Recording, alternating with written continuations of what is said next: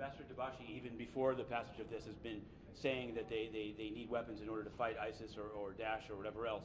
And also at the end, he criticized a mistranslation, but he said it's happened repeatedly. So I wonder, are you aware what he's referring to and what's going to be done when the permanent representative of a country complains about an official document?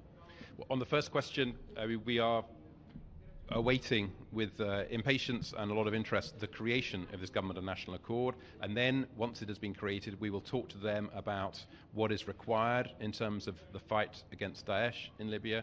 We will talk to them in detail about what is required in terms of the fight against smuggling and people trafficking across the Mediterranean, and we will talk in detail about what further assistance or capacity building they might require in order to help them run Libya. Those are the three big challenges ahead for the Government of National Accord, and the United Kingdom will play our full part in the international community to help bring the whole of the international community together to provide that support.